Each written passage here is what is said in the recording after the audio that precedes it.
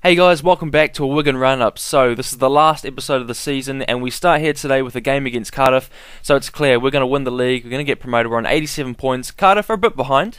You can see their fans at the end of the stadium, but we've played at the stadium for a year now, our new renovated stadium, the DW Arena, and today we're going to play with a bit of a compact midfield. We're going to work our way around the wings as well, and we're just going to play our normal football, just with a bit of a change in the formation, a bit more compact as you see there.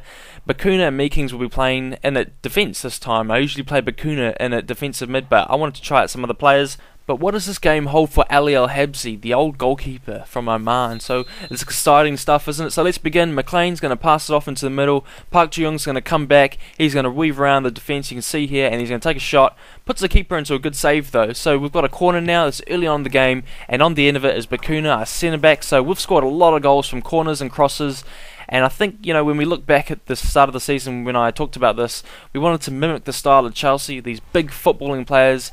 And, you know, we're doing that. Players like Bakuna, who just scored, Omar Gonzalez, Rajkovic, Fokabul, Makinok. These are big players. They're well over 6 foot. And it's just really helped me, you know, in the season. We've grinded some points out with these goals when the strikers couldn't score. So it's always good to get headers and good plays, good goals like that. But now we've got a sped up play, and I've been doing this a lot in the last couple of episodes. The reason why is because I want to show you the build up of our team and the way we play and the end product, like this for example. So Lualua managed to get a good shot, and then the corner on the end of it is Bakuna again. So, you know, as I said, we're getting lots of good chances. This is the 17th minute, and Duncan takes a shot, and I thought that was in. You know, you saw the net move, you saw all the players stand still and just look at the goalkeepers, what's going on? But no, that wasn't a goal. So yeah, really good chances. And then we have a low lob pass from Ben Watson to Makinok. Makinok's 3-on goal. He's going to take a shot. And I've never really fancied his pace when I signed him. You know, he's a big 6'7" striker. I bought him for the aerial threat, and he's just proved me wrong every time I've used him one-on-one with the keeper or a defender. He's just managed to score. You know, he's got good pace, and here he is again. So he's going to cut inside, take another shot, and on the end of it is a poacher, McManaman, poacher winger. So he managed to score. We won that game 3-0, and every time I win a game, Ali Al-Habsi's always at the end of the camera, just having a bit of a celebration. He walks always to the goal or the nets and you get stuck. But we're playing Blackburn now. Blackburn are one of my other favourite teams. I love all the Lancashire teams, you know, just something about the fighting spirit of these teams. And I am using, I gave Blackburn their classic kit. I really like that kit, by the way. It's awesome, just a classic Blackburn kit, and we're playing in our away kit. I really liked the old Wigan kits, the really bright fluorescent kits that we used to have as well for the away games. But you notice in this game we tried to play like the old Blackburn that I remember seeing in the Premier League, and just quickly Ben Marshall will get a shot against the keeper. Good save by Lee Nichols. But you notice there are lots of crosses and shots, I guess, aerial play, and that's how Blackburn used to play. I remember big players like Chris Samba, Ryan Nelson, the New Zealander, and that was really fun because we were already winning the league, we were going to get promoted, and it was just fun to play with a different style. So we tried to slow the game down, and we mixed it up by playing on the ground, and we scored this goal here. So Nick Powell, the ex-Manchester United player, and I just thought that was really cool, just to slow the game down and just bring it into the middle, eventually make you knock, and then boom, big shot, no one can get past. That was Paul Robinson, by the way. He's always played for Blackburn, hasn't he? Used to play for Tottenham, I'm pretty sure. But James Perch, the versatile defender, you think he's going to go for a cross, but no, he's going to pass back to Gonzalez. He just needed a bit more support, didn't he? So he's going to pass it off to Perch again, and he's just fighting for it, isn't he? He's going to go for a cross, but he gets pushed back. So now we have a free kick, and Espinosa, the stamina king, he's got 91 stamina. A header from Makinok gets pushed away by the Blackburn defence, and now we have a corner and a good catch from Robinson. So lots of good chances, aerial chances, and I think that's the theme for this game. Varney will get a good chance in, and then they scored. So yeah, we conceded. Now it's 1-1 in the 57th minute, and I wasn't too fussed because we won the season. It's cool that Blackburn got a goal. I don't mind. You know, I don't mind if we lose a game or two. You know, we've won a lot. But yeah, 1-1. Who cares? We're already up there. So full-time scores around the championship. Pause if you want to see those. And now we've got the tables. So yeah, as I said, 91 points. We're good. We're safe. Norwich on 82. Looks like Norwich will be coming up with us. Just need one more team from the playoffs. But now we go back to home to the DW Arena, and we're gonna try some more players out. Not try them out, but just give them a bit of a chance again. And you'll notice I think Boyce is playing in this game, but Hartog will be playing as well. And what do we know about Fulham? They're just a relegated team from the Premier League last season, and they just want to get their way back up into the Premier League. Wilson Palacios will anchor the midfield. You see him there walking past, got the big beard. But we start this game with Zoe, who gets a good shot in, and the keeper will make a good save. So that was in the 12th minute, so we're getting lots of good chances. I keep saying that, but that's just what happens. And the keeper, I don't know a lot about him. I haven't really heard of him, but he's done well in this game, hasn't he? And the shot from Espinosa, but I think the keeper had that covered. And we'll see here, a good chance from McManaman. He's going to pass it off to Berahino, who I haven't used a lot lately. You know, when he's come on, he's scored a lot. I just preferred Makinok in some cases, but I will be using him a lot in the next season. There's going to be another cool signing coming up as well. And you saw that goal, 82 minutes. So it took us 82 minutes to score. That was right. So we just kept trying, even through the end of the season, which I thought was pretty cool. And it just shows that these players still want to work for a place in the team, because we are playing Premier League next season and a lot of places up for offer. So we're going to promote 2 young youth players, Dominic James and Abbas Rabaud. And they get straight into the team, well, quickly onto the squad. But EMMERSON Boyce is going to retire at the age of 35, so it's a bit sad if you're a Wigan fan, because he's played for us for a long time, hasn't he? Through thick and thin. And you'll see EMMERSON Boyce on the right back position and Dominic James in the right wing. So these 2 players are going to work together. And that's the thing I like about my formation, the 4-3-3, is that, well, after a good defence from Perch, but you'll see the 2, talking, they're working together. It's a good partnership. That's what I like. As I was saying before, the right and left backs have to work well with the right and left wingers, and you'll see them here passing off to each other.